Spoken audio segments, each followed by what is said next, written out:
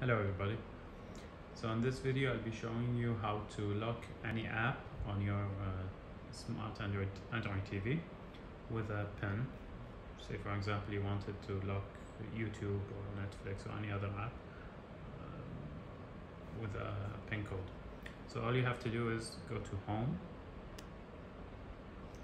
and at the top go to Settings, then go all the way down to System. Again, go down to Parental Controls, and then go to Apps.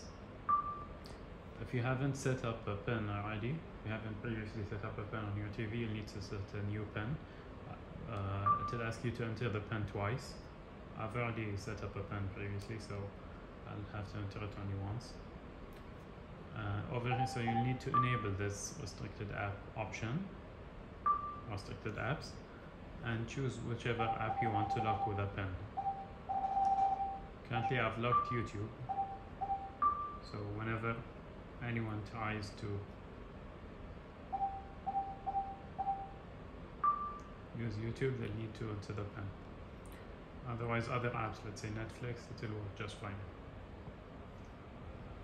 So if you enjoyed this video, please subscribe and like this video and share it with your friends and family. Thank you.